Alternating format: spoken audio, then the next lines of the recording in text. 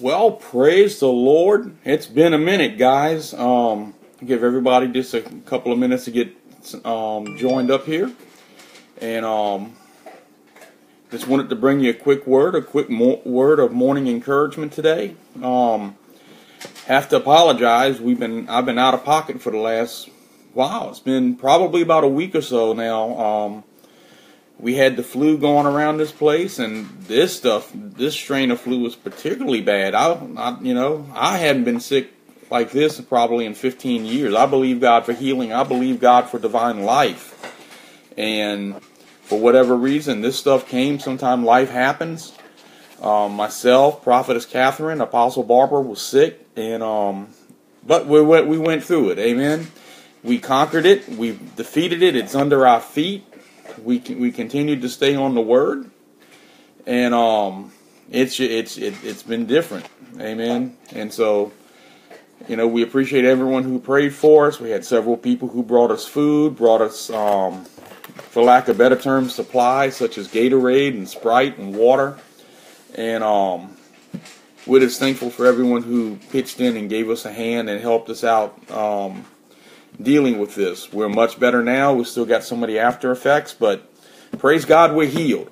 God's word still works. Acts 10:38 says that Jesus went about doing good and healing all those who were oppressed of the devil. Amen.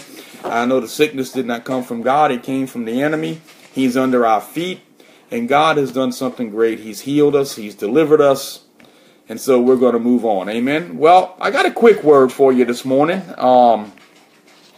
As I was praying during my devotions, the Holy Spirit prompted something in my spirit, and I want to read this to you out of the Amplified Classic Version. Hebrews chapter 10, the book of Hebrews chapter 10. If you have your Bible with you, go ahead and turn to it. We're going to go to one verse 35. And I just want to speak this word to you very quickly, and this be a blessing to you today. And also want to make sure we invite you guys to our services on Sunday at 501 Highway 190, the Clarion Inns and Suites in Covington. We meet for 11 o'clock, and God moves powerful in our praise and worship service, and we teach the Word. And then we have a time of ministry at the altar. Amen. So if you're bound, if you're sick, if you need deliverance, if you need a touch from God, you need to be with us on Sunday. Amen. Go to our website, www.whimofla.com, for more information on service times and the information, or you can check us out on our Facebook page. Amen. Well, the book of Hebrews, out of the Amplified Classic Version, verse 35, chapter 10, verse 35, and it says this. It says, "Do not, therefore, fling away." And if you can highlight that word fling or underline it in your Bible, do so. Fling away your fearless confidence. I like that. For it carries a great and glorious compensation of reward. Sometimes we begin to believe God. We step out in faith. We step out on the Word of God. And then what happens is that as we go along, we forget that the enemy always comes. The Bible tells us in the book of Mark chapter 4, the enemy always comes to take away and to steal the word that has been sown in our hearts. See, we need to understand something. We're sowers. We're not just sowers of time. We're not just sowers of finances, but we're sowers of the word. Amen. That's what the scripture calls us in the book of Mark 4. Okay? We go out and we sow the word. We plant the word into different situations. We plant the word into different areas of our life. And we need to understand that the enemy always comes. The Bible tells us in the book of John that that Satan comes to do what? We always say kill, steal, and destroy. That's not what the scripture says. The scripture says that he comes to steal, to kill, and to destroy. Why is that order important? That order is important because if he can't steal the word from you, then he can't destroy things in your life. If he can't steal the word from you, then he can't kill you. If he can't steal the word from you, then he can't stop what God is doing in your life and using you to do in the lives of others. The enemy always comes first to steal. The battle is not about you. The battle is always about the word that God has sown into your life, whether it's the written word that we read or it's the rhema word that he speaks to us out of the written word. The enemy always comes to steal the word. So that's why the scripture says here in the book of Hebrews chapter 10 verse 35, he says, "Do not therefore fling away." Now, when you hear that word fling, what do you think about? You know, when you hear somebody talk about pitching a baseball, then it gives the inference of the pitcher is zeroed in on the catcher's mitt and he pitches it to a certain place. When the quarterback throws the football, okay, normally he throws to a certain receiver or a certain person who's supposed to receive the ball. But you know, when he gets under pressure, watch this, when he gets under pressure, a lot of times he'll just take that ball and he'll just throw it in the general area. And so that he doesn't get tackled for a loss with the football. So what is he doing? He's flinging it away. Okay? It's not necessarily going to any particular place. He's just flinging it away so he doesn't get trapped and he doesn't get beat by and doesn't get tackled for a loss, thus hindering them from scoring in the game.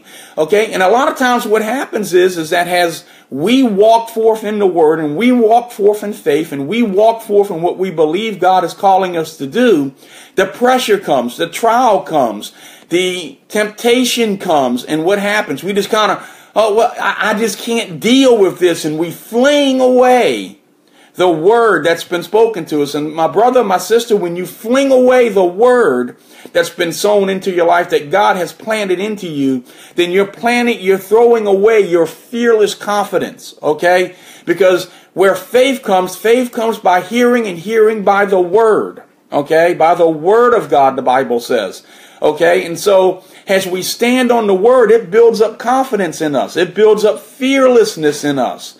But if we don't withstand the test, if we don't withstand the trial, if we don't withstand the temptation, okay, then we fling that confidence away, and it derails what God is doing in our life. Amen.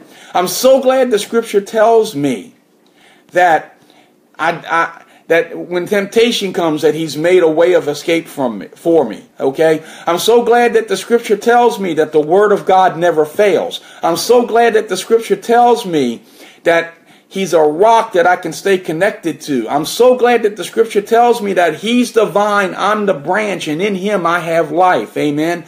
I'm so glad that the scripture tells me today that I can stand on his word. I can declare his word. I can decree his word in my life, and it will come to pass. Look what look what verse 36 says. It says, "For you have need of steadfast patience and endurance." Can I tell you something today? Know this. Know that your Father loves you. Know that the Father who wrote the word, that spoke the word to you, that sowed the word into your life, loves you, and he's not going to let you fail. He's not going to let his word fail. He's not going to let what he purposes in your life fail. The book of Jeremiah 29:11 tells us what? He says that I know the plans I have for you, and they're plans of good and not evil. Can I tell you something in my closing? God's word means good to you. Now, God's word changes us. Okay? A lot of times we pray for the circumstances around us to change when God is actually sending his word to us to change us so that we can affect the circumstances around us. Amen? But I want to challenge you today. Don't fling away. Don't just cast it away. Don't cast away that word that you received. Don't cast away that prayer you've been praying. Don't cast away what God is doing in your life, and you're making progress. Stop looking from the inside. Stop looking from the outside in and begin to look from the inside out, because inside of you, the spirit of man is the candle of the Lord. Inside of you, you have an anointing that abides in you. Inside of you, you have a word that God has planted, and it's beginning to grow, and it's increasing daily. Amen. I want to challenge you. Don't cast away your confidence in the Word of God. Don't cast away your confidence in your Father who loves you. Don't throw it away. Don't just fling it away and treat it haphazardly, because God has something great planned for you if you just stay the course, stay on his word, and believe that he loves you, and believe what he says to you and watch it come to pass in your life. Amen. Well, I hope that's been a blessing to you today. I challenge you to do a couple of things for me. Go ahead and share this video on your timeline if you would. And if God leads you, be with us on Sunday at 501 Highway 190, the Clarion Hotels, Inns, and Suites in Covington. We meet for 11 a.m. We have a time of prayer, praise, worship, teaching of the word, altar ministry, and we are seeing God deliver and set people free. Amen. Go to our website, www.whimofla.